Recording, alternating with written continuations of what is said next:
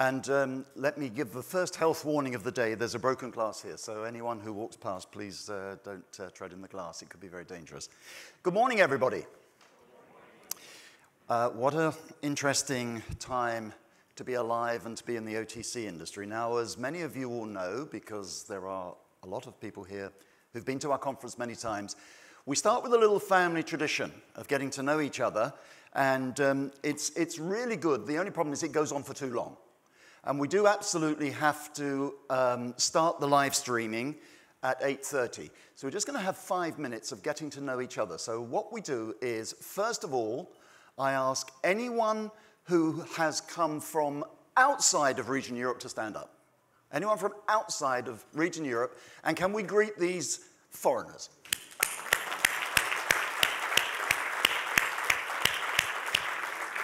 And we love you very much, but please sit down. Now can I ask anybody for whom this is your first Nicholas Hall conference, please to stand up. And can we greet you?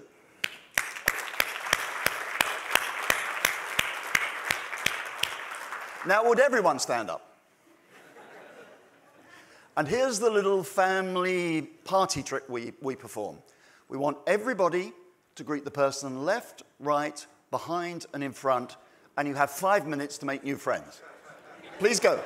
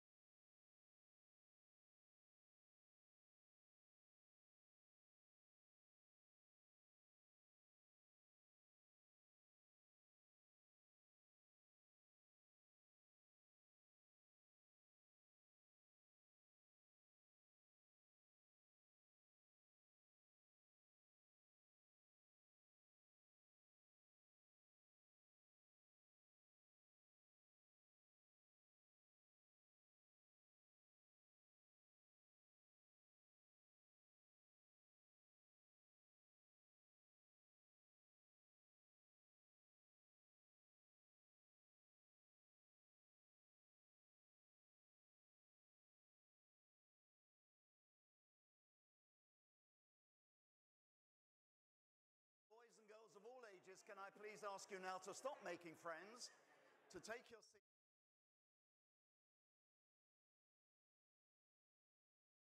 Live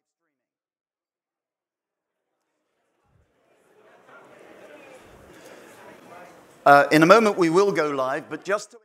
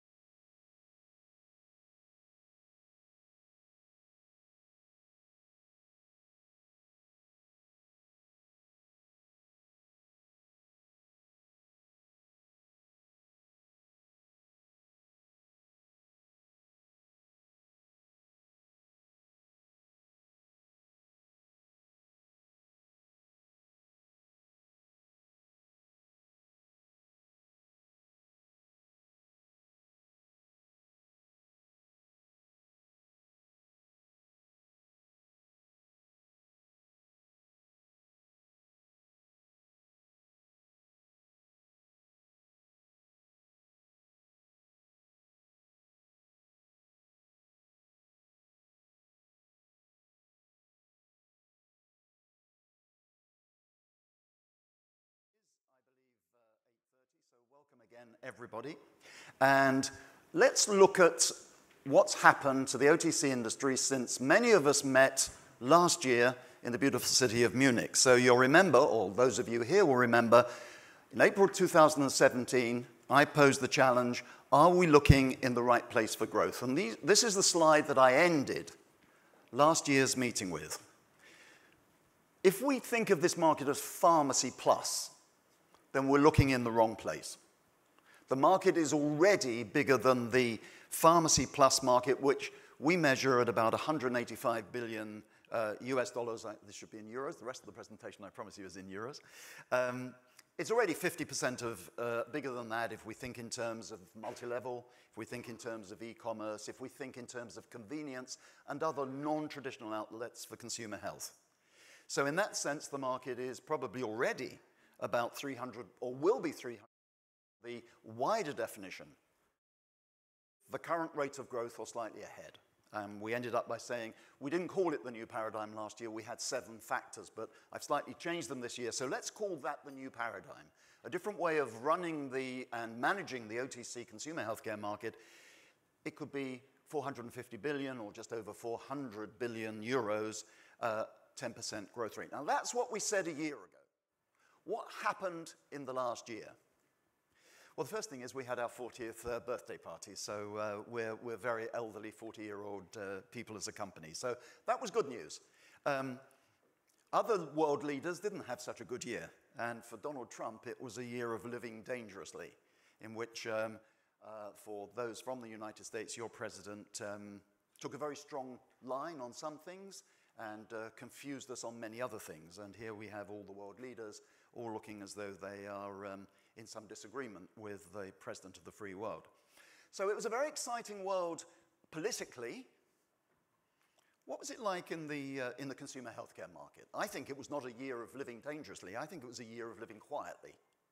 So, for example, our good friends at Pfizer, the consumer healthcare division was put up for sale, and as far as we know, there is no buyer for that company.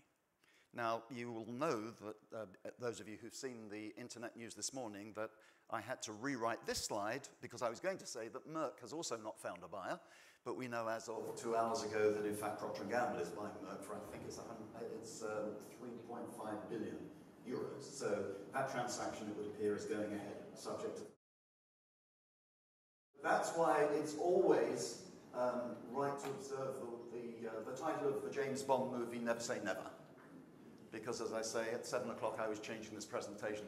And I love the fact that in modern technology you can do that. In the old days of 35mm slides, the slides were always out of date by the time you came to give the presentation. But now, we're through the wonders of modern technology, we can announce the news as it breaks. And I think the reasons, obviously not for Merck, although they clearly did not get the 4 billion euro that they said they were looking for, and was the reason given by Nestlé not to buy the business. So the reason, shall we say, that Pfizer didn't attract the buyers we expected, it didn't attract Reckitt Benckiser, it didn't attract Glaxo, and there was even some suspicion that Procter & Gamble might be in there, is, I think, a function of what we're seeing in the marketplace, which is this. In the year 2017, the consumer healthcare market in value grew at 4.1%. Now, as you can see from the 5-year set, that's at the low end. We had our terrific year in 2015. Everything seemed to go well, and we produced 5.4% growth value. That doesn't seem very much, but it was the best for 25 years. So that was a good result. If we look at the CAGR, the compound annual growth rate for this historical period, it's about 4.5%. So you can see that last year we were 10%, 10 basis points below or should I say 4 basis points below the average. The volume growth was 2.7%. Well, there is some volume growth in the market. We're not going to see that when we look at other regions. When we look at our latest estimate for 2018, it's a little bit better. So we're assuming that there will be some growth from one of the 3 main drivers of the OTC industry. That's growth in the emerging markets, that's prescription to OTC switch, and it's also having a very good cough and cold season, at least from the point of view of the industry, if not from the point of view of sufferers. I've done a lot of work with the investment community in the last year. In fact, we are seeing a lot of private equity investing, hedge funds investing, and disinvesting in this category. And I think the reason that Pfizer didn't go to Reckitt Benckiser is because investors, long-term, big investors, are looking at this market and have become cautious. They are recognizing issues that perhaps we don't recognize or maybe aren't so important to us as marketeers. They're very concerned about the continuing growth of generics. They're very concerned about the continuing growth of big tech that might divert sales from brands to generics. They're worried about government intervention. And as an ambassador for the industry, I have an answer to every one of those points, but at the end of the day, it's their money, not mine. And the word was out, this would be a bad deal. The Pfizer acquisition would be a bad deal for Reckitt. And we now know that Glaxo was doing another deal, buying out its minority partner in the consumer healthcare JV, Novartis. So obviously was not going to be in the market for another big acquisition. And Procter & Gamble, if the rumor is correct, was by about $5 billion out on the price. So, when we look at the leaderboard, we saw for Pfizer, we saw 3 companies that were named as potential buyers. None of them, as far as we know, has bought the business, but who knows? We may read this afternoon that the deal has gone through. The top 7 share 24% of the market, still highly fragmented, even though GSK, Bayer, Sanofi, the top 3 have all done a major transaction in the last 3 years. When we look at Europe, and now, of course, if the sale goes through, P&G and Merck, between them, will move substantially up the leaderboard, and that will be extremely good for, presumably, the shareholders of Merck and the marketeers at Procter & Gamble, Teva. But as always, and those of you who've been to the conferences and workshops know that we are consistently reminding the industry that growth is not normally to be found amongst the top players. It's to be found amongst the mid-tier and local players, and this is the list of the 10 fastest growing, or I think it's more than 10, fastest growing companies in the OTC market over the last 10 years based on a 5-year compound annual growth rate. It's interesting to see that there are companies that are in the list every year. It's interesting to see in Latin America the Roma's company coming in to the market because of a very broad expansion into all the markets of Latin America, and now is the 3rd fastest growing company, heavily investing behind its brands, particularly in Brazil. We're seeing Santen from Japan, a company that we don't normally think about as a top player, coming into the international eye care market, along with a number of other top players in eye care, with premium products, preservative-free, a lot of ethical support. We'll see more of that in a moment. And the 2 I put in red are 2 Western companies, in a sense. Eye Health is certainly a Western company. We have 3 colleagues from Eye Health. That's a division of DSM, the Dutch-Swiss raw material supplier, and is consistently in the international leaderboard because of the great work that it does on Culturelle, the leading global, by one definition, the leading global probiotic. Another definition, if you bring in internet and e-commerce, then the people at Procter & Gamble say a line is bigger. So the jury is out, and then Sanofi thinks Enterogymina is the biggest, but of course that's a registered OTC and practically in one country, only Italy. And we then have the wonderful Swiss company, which is neither Swiss nor Australian now because it was bought by the Chinese, but is certainly the #1 multivitamin in Australia, and through what we call the suitcase trade, where students and tourists literally fill up suitcases with the brand, take them back to China and sell on the equivalent of eBay. It's becoming a very big brand in China, and in fact, the Chinese company that's called Health and Happiness, wonderful name for a company, has bought them.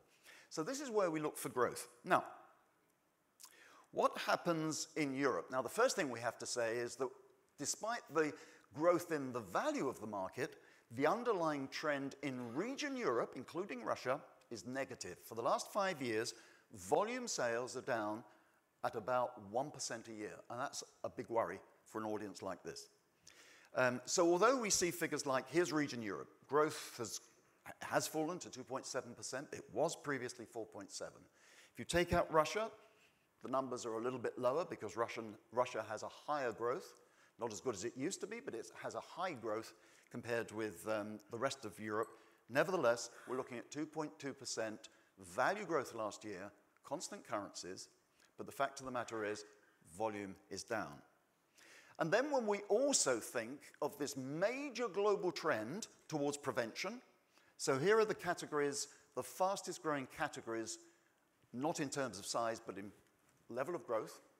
In 2017, the ones in red are prevention, the ones in black are treatment or intervention. These are global figures. It's slightly less towards prevention in Europe, which is more of a treatment market.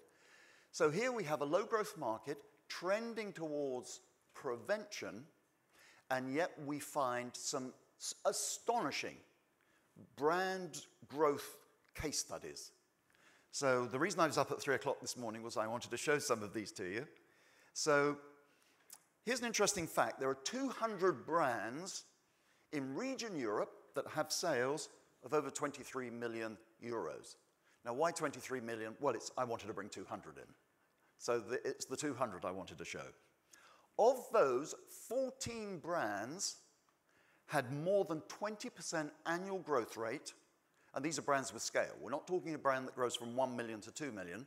We're talking of brands that have grown from at least 23 million to a much bigger level. So let's just pick out a few of those brands.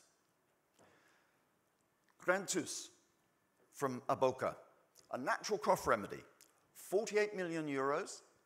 It's grown at 20% a year on average for the last 5 years. Snoop from Stada, a 360-degree relaunch, $39 million of sales, 20% annual growth over the last 4 years on average. Bronchostop, and we have colleagues here from Quisda and from Perrigo, a cough remedy that's for both wet and dry cough, $28 million of sales, growing at 47% a year on average for the last 5 years. Those three are treatments in a market that is moving to prevention. Now we have another treatment, which is a dry eye remedy called Thialose Duo from the Taya company. This is a brand that's grown at 49% a year to 43 million euros entirely by professional recommendation. I know that because my optician recommends it. It's preservative-free. This is the one she said you should use, even though the other brands are my clients, and this isn't, so I, of course, want to use my client brands, but this is the one my optician recommends. In every country, this is one of the most highly professionally recommended brands. Now, you'll remember those of you last year that when we voted for the new product of the year, you voted for Biotech's HeadTox brand, a probiotic for liver treatment. That range of products from Allergosan, because of its segmentation, because of its finding of new indications, is a 41 million euro brand that's been growing at 40% on average every year for the last 5 years. We can find growth in treatment, in prevention, in old categories and new categories. And the mummy and daddy of them all, of course, is Voltaren. Ethical heritage, consumer engagement, sensible new product development. This brand is the #1 OTC in Europe. Sales of 570 million, 11% annual growth rate. That is astonishing. Congratulations to the Novartis team and now the GSK team for consistently making this global brand, but here I'm just looking at the region Europe figures, making this such a success, and they're not even in the US with it at the moment. So we have good examples of how to grow even in a flat market, but we do have to increase the pace. We've got to get a move on if we're going to get the rewards. So I want to introduce to you a concept called pace. And we need to follow the 4 elements of pace. And during the course of the next few minutes, we're going to illustrate, explain, and encourage you to follow pace and to increase your pace. We have to move faster. First of all, our friends in pharmacy. Pharmacy is still the bedrock of the OTC retail market. I wish we had the data to tell you what e-commerce and multi-level is. We don't yet. We hope we will in the future. We do not as a company have that. I don't believe anybody has that data at the moment. So pharmacy and retail consumer healthcare is 80% of revenue outside of the United States. If you add in the United States, it's about 70% of revenue. And no surprise here, I've shown these slides before. Pharmacy point of care. Pharmacy point of care is turning highly trained, valued pharmacists into ambassadors for consumer healthcare, self-medication, and hopefully our brands, encouraging pharmacists to give in-pharmacy diagnosis. And we are seeing in certain countries more and more power giving to the pharmacist under training with certification to be able to diagnose conditions like strep throat, erectile dysfunction, sexually transmitted disease, and the like. Secondly is adjacency. Adjacency is reaching beyond the 6 categories of consumer healthcare: pain, cough, cold, GI, dermatologicals, vitamins, and lifestyle. And to see where we can build a business based on reaching out into adjacent categories. Now, my very good colleague, Ekaterina Panteleva, who's Chief Operating Officer of our Global Consultancy Division, is now going to tell us some good examples from adjacencies. Good morning.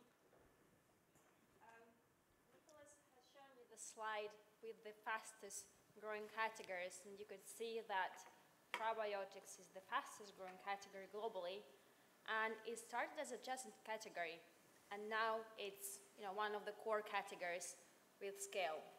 So when we were looking at the categories which could become core categories in the future, one of the categories as an example that stands out is diabetes.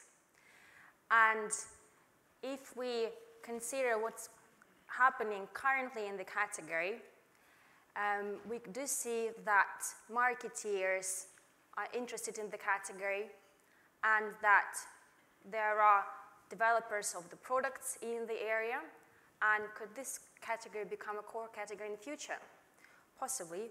And because there are the number of patients in the category is significant, over 422 million people globally, patients globally, and the number of patients in prediabetes is also growing. And if we look at how the category is structured in OTC and consumer healthcare space, what we see is that there is a possibility to split the category into the products for prevention of type 2 diabetes and the products that address the symptoms, help to manage the symptoms, and overall improve the quality of life. So if we look at the prevention area in diabetes care, we do see the cluster which we call metabolic reconditioning cluster, and weight management and glucose metabolism. Then there are products that support patients in managing the symptoms, and we do see the products for glycemic control. There is a range of products for skin health, the products that help to relieve dry skin, cracked skin, and especially foot care. And then there's a range of products that address symptoms that come along with type 2 diabetes, products for eye health, products for pain relief, heart health, and overall healthy aging. And these products would be specifically positioned for patients with diabetes. And that's quite interesting to see that in consumer healthcare space, we do see the products that support patients in obviously serious medical conditions. Will we see more of that in future as the core category in consumer healthcare? Now, looking at what's happening in the category globally currently, what we see is a range of products in skincare, and then there are products which are promoted by specialist brands. And at the same time, we do see that multinational companies are playing in the category. And there was a product which does seem quite interesting in the pain relief space, a technology, a wearable technology that uses nerve stimulation to provide pain relief. And we see more and more products coming to the market. Now, there's obviously a huge range of food supplements in diabetes care, and there are a lot of products in the States and globally, and again, an example that proves the point that multinational companies are still interested in the category is the product under Meta brand, food supplement for daily blood sugar support. And another example from Australia, this is a range by Sanofi under Glycemics brand. So what we see there is that there's a whole range of products under umbrella branding, and this brand covers pretty much all of the categories within diabetes care, diabetics care. We do see the products for foot care, heart health, glucose metabolism, eye care, foot care, and skin care. So obviously, an umbrella branding covering a range of symptoms and a range of products that are to support the patient, to improve the quality of life, and to actually, reduce the symptoms as much as possible. So that's what we see already happening in this category within the consumer healthcare space. Now, then when we were looking further at non-core categories of consumer healthcare, at Nicholas Hall Company, we have the tool which is called OTC New Product Tracker, and there we track new product launches globally, and we have the ranking system from a 4-star ranking system, and on the slide you can see an example, the product that has a 4 innovations ranking. This is product by Danone, Suvinade. So this is now the example of the product that would offer not the solution, but the support to the patients with serious medical conditions. So this is a dietary management of Alzheimer's at early stages. It's sold in a range of countries, and in UK, for example, has a status of food for special medical purposes. 85 pounds per 24 bottles, and the patient needs 1 bottle per day. And they have a whole program explaining how carers can support their relatives, and how this product actually supports patients with Alzheimer's. And then looking further, a recent launch in the States. This is a home, screener for at-home usage to screen the hearing, and they claim to be the first and only FDA-cleared home test for hearing screening. It's called iHear Test, and it has 3 out of 4 stars for innovation. And then when we look at what's happening in devices market, this is an example, a product launched in 2017 by Nokia, and obviously Nokia is looking for the pathways to diversify their business and are looking at consumer healthcare. So they've launched this sensor to monitor sleeping patterns, heart rate, and snoring. And what they also offer is the program for personalized coaching. So based on what they receive and monitor, they can actually recommend how to improve overall health and how to reduce fatigue. And Nokia here is following some examples already existing on the market. It's interesting to see that the companies that were not in consumer healthcare are entering the consumer healthcare in different categories. And this product also has 3 out of 4 stars for innovations. Now this example, not exactly the adjacent category, but this is the product by my previous employer, Mars, a FMCG company. So what they've done, several years ago, they launched a range of products, cocoa extract, in the States. And in 2017, they launched a range of products in UK. So this is food supplement, and what they say is that they have a patented process for extracting cocoa flavonols, and they claim to have good science behind the products, that they know how to extract cocoa flavonols from fresh cocoa beans. So interesting to see that FMCG players would consider consumer healthcare industry as the industry to look at, because everyone is looking for possible adjacencies, exploring new industries, and obviously bringing more competition to classic marketeers, which is good. More competition, more innovation. And this product, Cocovia, also has 3 out of 4 stars for innovation. And may I just say that innovations and search for innovations is one of our core competencies at Nicholas Hull Consultancy, along with the projects on market entry, category entry, mergers and acquisitions, future-proofing, and positioning. And on your tables, you have the brochure, which does explain what Nicholas Hull Consultancy 5x5 Pathways to Success is. And I'll be happy to talk to you during the conference or after the conference on how consultancy could support your businesses. And now over to Nicholas. Thank you. Thank you, Katja. So thank you, Katja, for sharing those adjacencies, categories that have happened or are about to happen or can be extended. So welcome back, Mo, who's setting a very exciting pace for us. And we've seen pharmacy, we've seen adjacency. We're going to talk now about the consumer. First of all, we need to get the demographics right. We need to target those special groups, either because of their size, their growth rate, their special needs, and you will know that here at this company, we are very, very passionate about products for women, products for the older consumer, and the proof is in the numbers.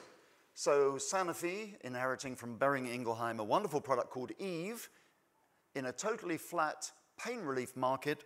This is a brand growing at 9% a year because it is specifically targeted at women using a famous word, not using the Japanese symbols, but using a well-known word in the English Western script. It's proved that it can work. Now, engaging with the consumer at point of sale is very important. And at this point, I'm going to call up Luca Pagano, who's the chief executive of a company called BeMyEye. I have to say, I had not heard of this company until about a month ago. I'm very excited, and I've invited Luca to come in and talk to us about how his company can help engage with the consumer at point of sale. So, Luca, welcome, and hello. You have the next 20 minutes. Thank you very much for the very kind introduction. Well, first of all, it's an honor and a privilege to be standing next to such an inspiring and successful leader, and to thank you, Nicholas, for the kind invitation to your event. I wanted to bring you a small, yet very significant gift, which I think is quite relevant given the context of your keynote. It's all about growth, and growth is really what we're going to talk about during this next 20 minutes. The significance of this book is in that it disavows completely the commonly accepted wisdom that in order to grow, brands must focus on their loyal customers, based on the assumption that it's easier, cheaper, and more effective to do so than to acquire new ones. What the author of this book, Byron Sharp, has demonstrated through years of research conducted together with the Edinburgh Bass Institute is that brands that have consistently outperformed competition in terms of growth are the ones that have been reaching the highest levels of market penetration by mastering 2 key areas of their business. Clearly, mental availability, which refers to the probability of your brand to be thought of, remembered, or even recognized at the crucial point of purchase. But mental availability, says Byron Sharp, is nothing unless you are able to master the physical availability, unless you're able to make sure that your product is where it needs to be, when it needs to be. Or in other words, as an executive at Unilever said to me last week, if my product is not on the shelf, my product doesn't exist. Sounds simple, Not easy. 20 years ago, as long as you were able to monitor the large supermarket and hypermarket chains, you were pretty much in control of your distribution. But our habits have changed. How many of you remember the last time you've been in a big shopping center, doing a large 3 hours, 4 hour shopping trip, coming back home full of bags? Well, it's the last thing I would do with my own time. I've got the internet. But also, there's an interesting research that came out recently from McKinsey showing that our houses are smaller, so we don't stock up as much as we used to do. We don't have enough storage space. We are much more waste conscious. Women are working, so there isn't somebody in the household that has the time every day to do the shopping. And all of these social changes have had a dramatic impact on the retail landscape, which means that today, 70% of our shopping trips that we carry out during the course of a week happen to be in what we call dark channels, i.e. those segments of retail where there is no visibility whatsoever in terms of what's happening in the store. Does that sound familiar? Well, it should, because when it comes to consumer healthcare, you can think about a more fragmented and challenging market in terms of retail to be able to track. This is what we call the last 2 centimeter challenge. How do you actually ensure that your product is where it needs to be, where it needs to be? In order to explain how powerful this concept of the last 2 centimeters is, I'm going to show you a small video. Please.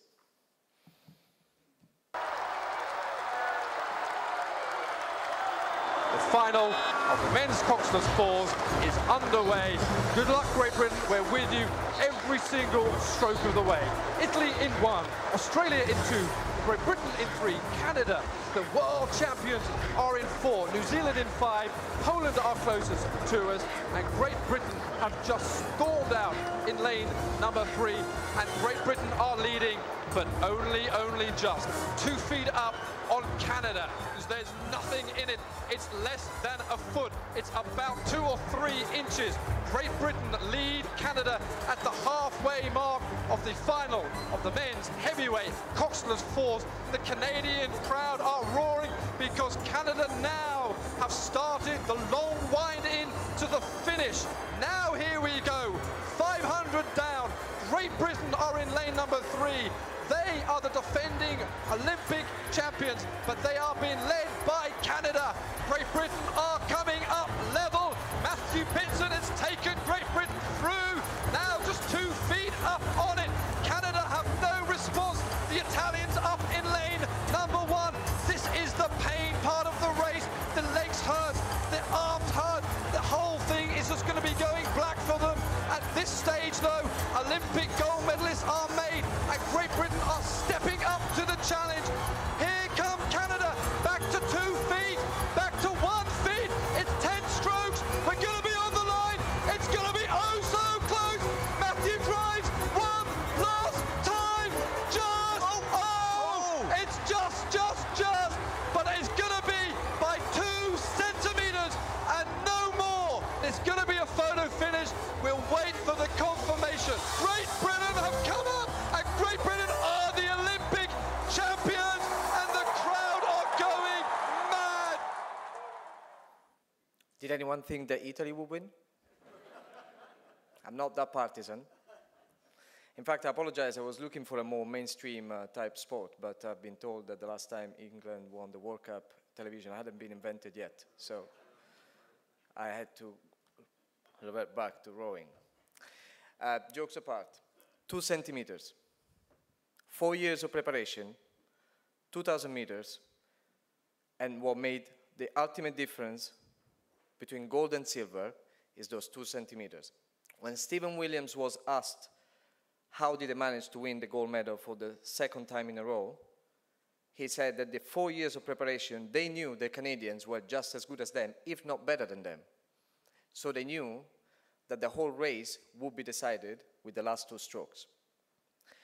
And we find a lot of analogies and similarities between this and what happens in general in consumer goods, but imagine in consumer healthcare. How many years before launching a new product? In research, consumer insights. How much money spent in marketing? All of these efforts wasted if you cannot master your physical availability, if you can't ensure that your product is actually there when people actually want to go and buy it. So this is why BeMyEye exists. As I said, the inspiration behind the creation of a company like BeMyEye stems from the fact that ultimately, if you're not able to master those last 2 centimeters, you're going to have a lot of troubles in finding growth. So today we help hundreds of consumer brands perfecting their in-store execution across 19 territories all over Europe, all the way to Russia, by allowing them to monitor the execution across hundreds of thousands of stores so that they can ultimately reach that perfect store image that they so much crave. How do we do it? Well, that's where the disruption comes in. We bypass traditional market research or field activities by connecting brands that need information from specific locations with people that happen to be in those locations already. These people have a smartphone, typically. They have downloaded our app. We call these people our eyes. We publish within our app. Imagine our app is like a game. We publish missions. A mission consists of going into a pharmacy, going to a supermarket, into a consumer electronics store, taking pictures, finding a product, scanning a barcode, or a combination of all of the above.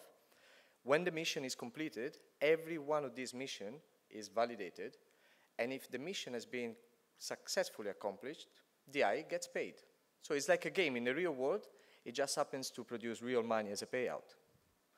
Now, the disruptive nature of crowdsourcing is being defined in literature as an exponential technology, is that it allows us to provide data with unprecedented levels of speed, granularity, scale, reliability at a fraction of the cost.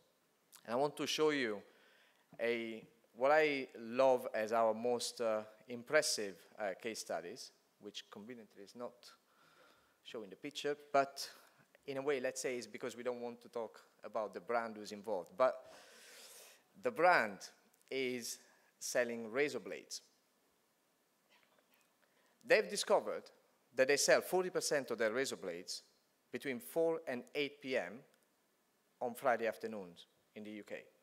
So obviously, boys like to get nicely trimmed before they go out for the weekend. Now, this brand is absolutely obsessed with on-shelf availability. In fact, the name of the program is NEE. Never, ever, ever should I be out of stock during those 4 hours on a Friday.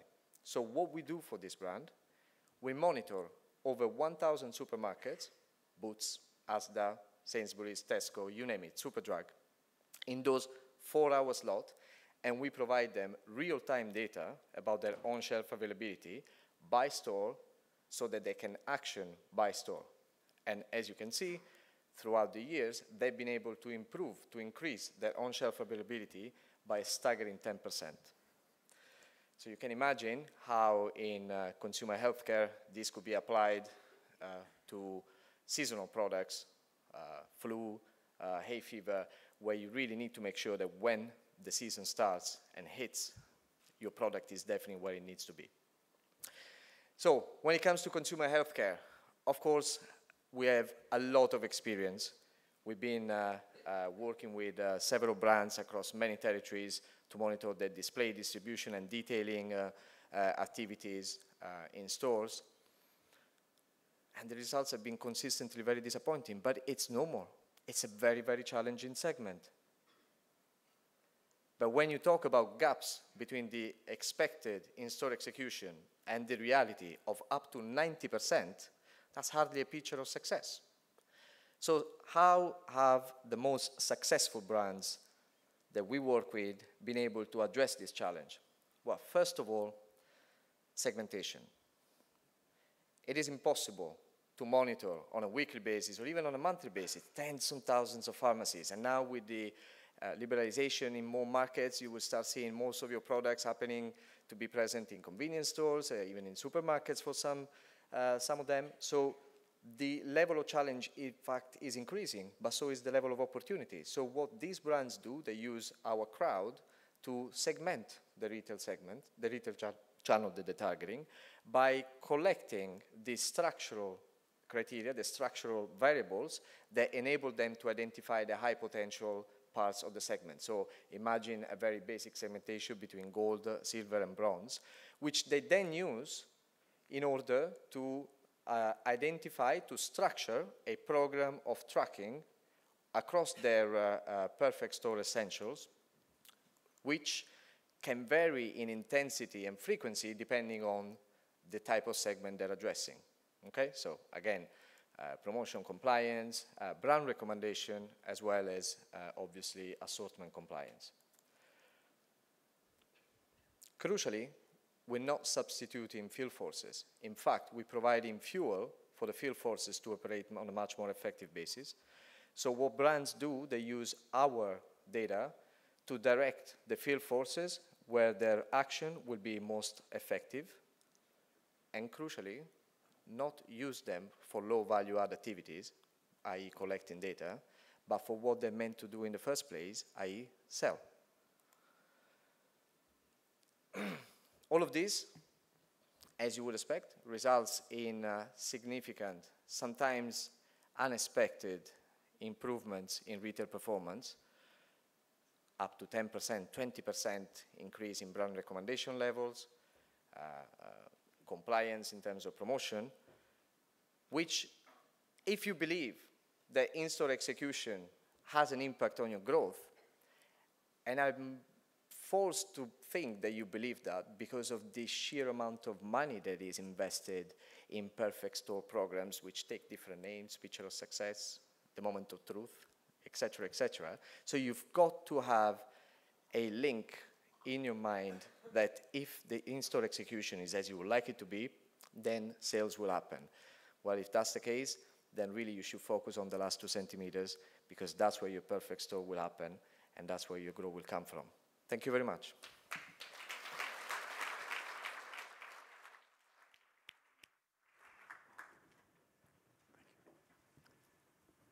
Thank you, Luca. Fantastic. Oh, thank you. Thank you. I look forward to reading that. Thank you, Luca. That was very exciting. Crowdsourcing is a new tool for the industry, and it was interesting to see, to hear Luca's presentation, and our company is doing some work with other companies working in crowdsourcing in the United States. So more about that next year. So moving on, here's Mo back telling us that we've got to increase the pace, and we've just been given a wonderful tool with which to do it. We've talked about the pharmacy, we've talked about adjacencies, we've talked about the consumer, engaging with the consumer at point of sale. Yesterday was a wonderful workshop organized by Steve Sowerby and Trevor Gore, with a group of about 50 individuals looking again at engaging with the consumer. Our academy continues. We launched 2 years ago, and it continues to be very successful, way beyond expectation, addressing issues like winning in pharmacy, 360-degree marketing, and engaging with the consumer. And the E of PACE is e-commerce and more engagement with the consumer. So for example, and just a single slide here, because we're not going to talk specifically about e-commerce and internet marketing. That probably needs to be a conference in its own right, although we do have speakers on that topic here, but it isn't the whole topic for this conference, but as I say, would be worthy of a future meeting. The issue with e-commerce is who will own it. Will it be big tech? Will it be brand owners? Will it be a combination of both? Everyone in this room who's managing a brand will have an app. But e-commerce has gone way beyond apps. And we're beginning to see some disruptive players, such as Amazon, such as Google, entering this market, joint ventures with pharma companies, some with OTC companies. We're seeing Amazon, for example, with the new joint venture with Perrigo, which is helping Amazon to put an extremely successful line of own brands into the marketplace using its consumer platform and its huge reputation. But E is also engagement with the consumer, and this is where we start the awards process by showing you the show reel for the Colin Ball Creative Awards, and that's going to be introduced by my colleague Katja. Right. So every year we give an award for the most creative advertisement in the industry, the Collingborg Creative Award. And in a moment we will show you shortlisted nominees. And we will show most of the advertisements twice, except for the Sudocrem advertisement, because that's an internet video which lasts for a couple of minutes. So we'll show most of the ads twice, and then after that we will ask you to vote for the ads that you are mostly impressed by. And in your delegates pack you have voting forms and you have translation there. And we will ask you to score only your top 3 choices. 3 points for your first choice, 2 points for your second choice, and 1 point for your third choice. So here are the nominees for the Collingborg Creative Award.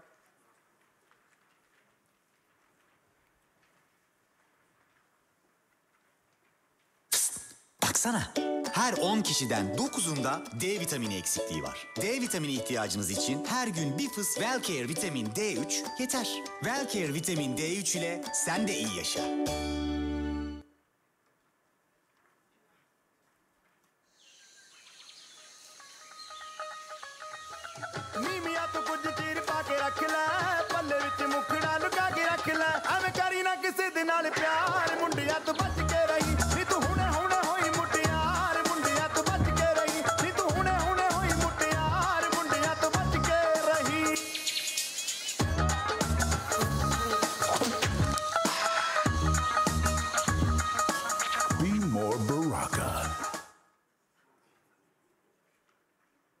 Stuffy nose, problems with breathing, feel like you're underwater.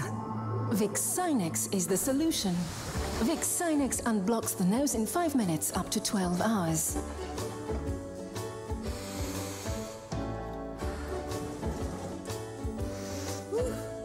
Bring you back medicine.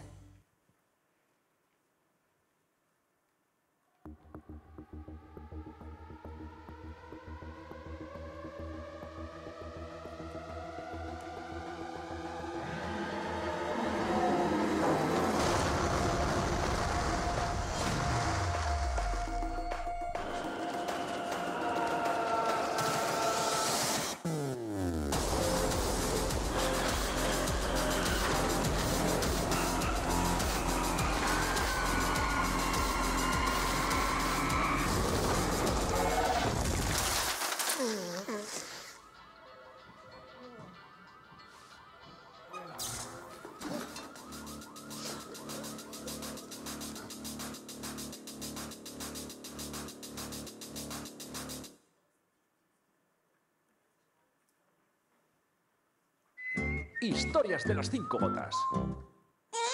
5 horas al día. 5 días a la semana. 5 semanas seguidas.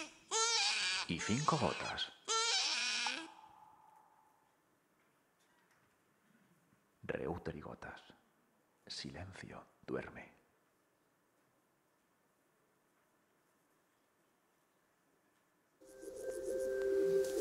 Für alle, die seit Jahren an Heuschnupfen leiden. Die so lange die Natur nicht genießen konnten. Es ist Zeit, etwas zu ändern. Mometa-Hexal Heuschnupfenspray. Besonders wirkstark, nur einmal täglich. Langzeitverträglich. Macht nicht müde. Genießen Sie die neue Freiheit. Mometa-Hexal, das blaue Power-Allergiespray. Die Nummer 1. Jetzt rezeptfrei. Zu Risiken und Nebenwirkungen lesen Sie die Packungsbeilage und fragen Sie Ihren Arzt oder Apotheker.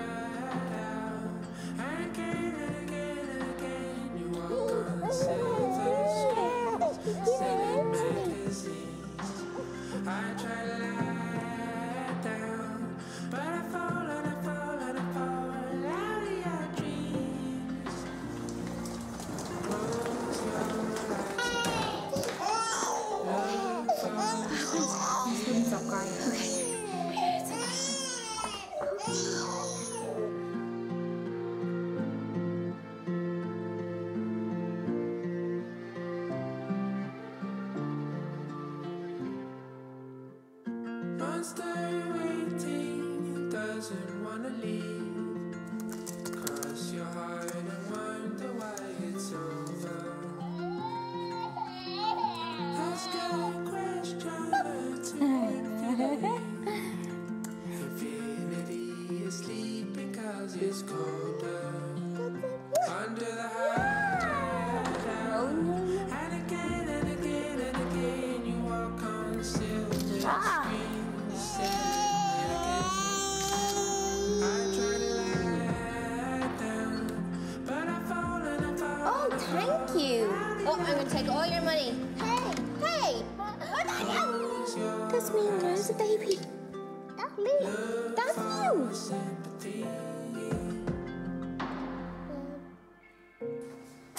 This is exciting, isn't it?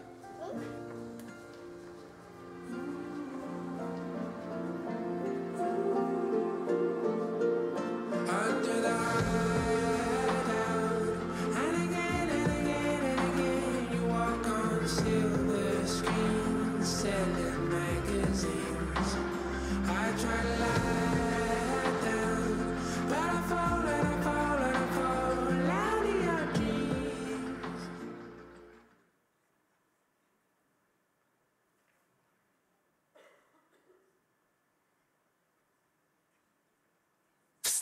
Baksana. Her 10 kişiden 9'unda D vitamini eksikliği var. D vitamini ihtiyacınız için her gün bir fıs Wellcare vitamin D3 yeter. Wellcare vitamin D3 ile sen de iyi yaşa.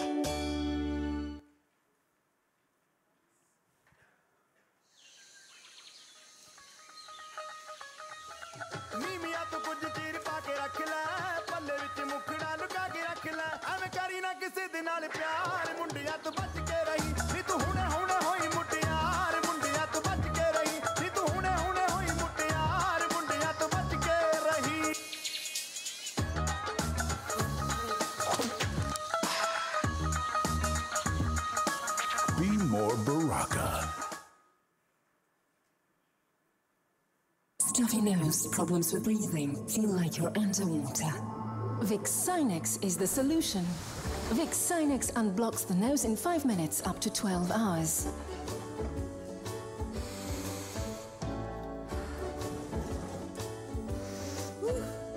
Bring you back medicine.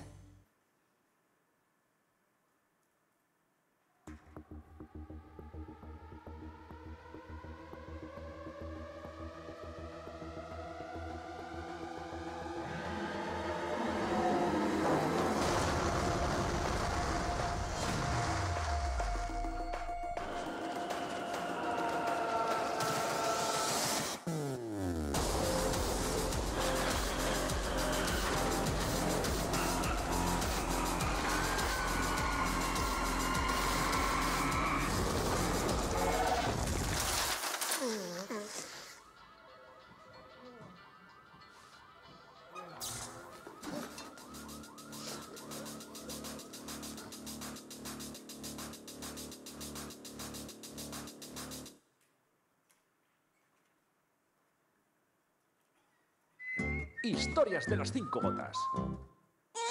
5 horas al día. 5 días a la semana. 5 semanas seguidas. Y 5 gotas. Reuter y gotas. Silencio, duerme.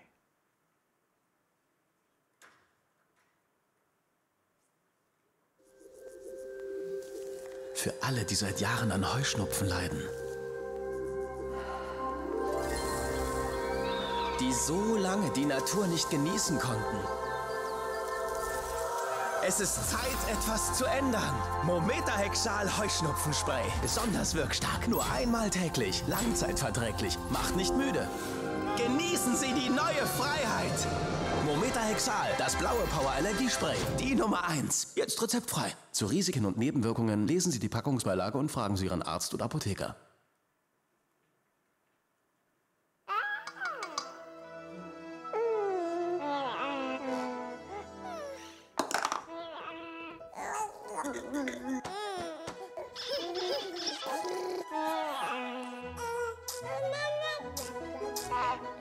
Mama.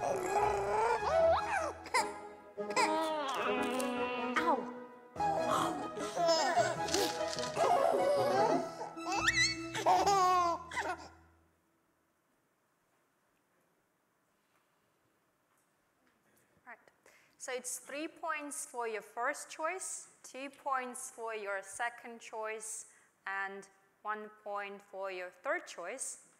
And we will announce the winner during the dinner tonight.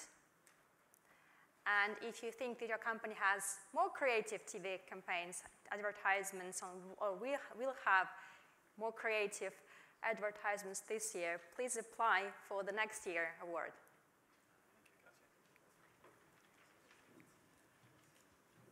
So as we come to the end of this keynote speech with much diversity and different points of view and different topics, we haven't used the word innovation yet. Where does innovation feature in this? Because in the past, it's been the whole conference.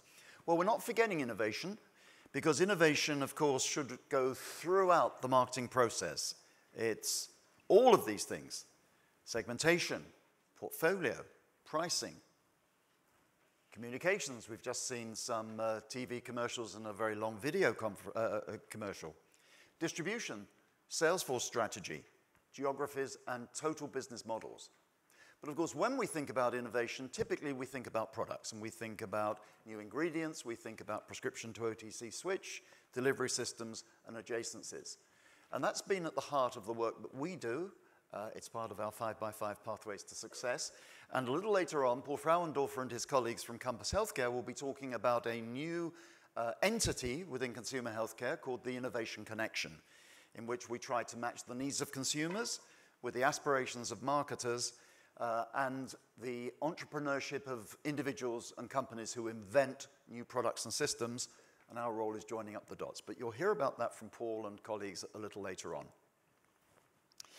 So, back to the beginning. A year ago we said, are we looking in the right place? The answer is we are not. We do need to. The process starts. So let's start looking in the right place. Let's go beyond pharmacy, even though it's part of the pace that we have to set. We do have to look beyond pharmacy, as well as making more of pharmacy to redefine the market. We think the market is already 50% bigger. Of course, it includes multi-level and e-commerce. Growing at a rate of 5.5% in US dollars, it will be 300 billion in 10 years' time. But with the new paradigm, including the various topics that we've started to present to you this morning, if we can get the pace up, it can grow by 10% a year and become 300 billion, or approximately 270 billion euros. So we really do need to crack on in the way that Mo Farah was when he was competing in the 5,000 and 10,000 meters. Of course, now he's a marathon runner, so the pace might be a bit slower. So are we ready to increase the pace? I think we are. I think this industry is hungry for growth. We do need to increase the speed of activity and the certainty of success. So we're ready for change. We're ready for the faster pace. We hope you are too. That's the underlying theme of this conference. And I'm now going to pass back to Nina, who's going to introduce the speakers. Because of live streaming, we're not taking Q&A, but I should, of course, thank the millions of people around the world who've tuned in this morning for the live streaming. We'll be getting their feedback electronically, just as we get your feedback in the evaluation forms that you have in front of you. So no Q&A, but we are around for the rest of the 2 days, and I pass the meeting back to our chairman, Nina. Thank you.